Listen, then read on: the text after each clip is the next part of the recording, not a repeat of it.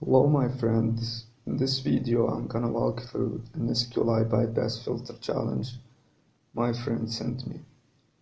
Before we get to the bypass filter step, we have to solve this puzzle here.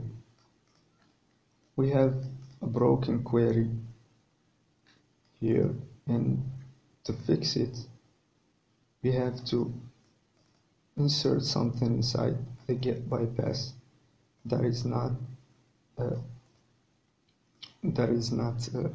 illegal character, and it's not more than one character, and it shouldn't be one of these characters. After a lot of failed tries, I did some research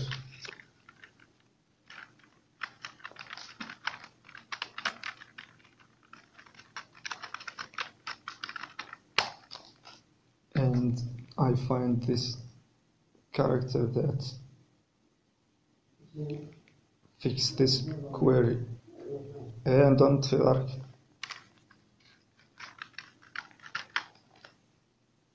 and this is it.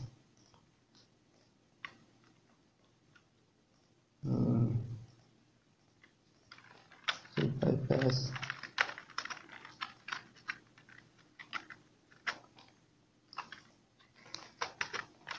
And as you see, nothing happened in that because this false boolean here, the user password is not equal to nothing. That's why the query returned false.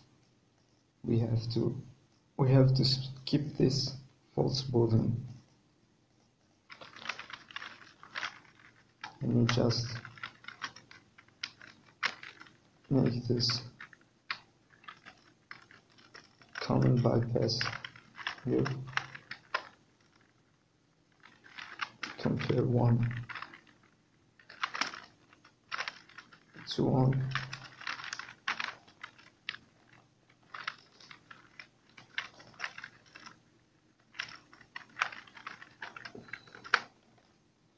And as you see now, the query returned the name of the username, and we reached this line here. Now the next step is to print this flag, and to do that we have to know the password. Sorry. And we can achieve that with the same payload and retrieve it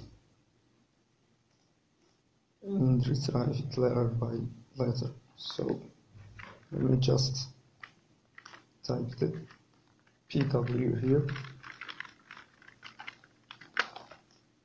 and let me suppose that the first character is A. This return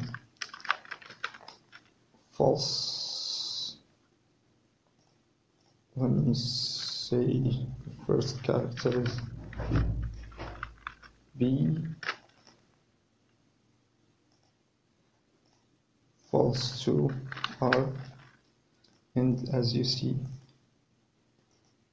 the R is the first character of the password, and I have retrieved it, and you can do the same in that way. You can retrieve the whole letters in that way. And the full password was this.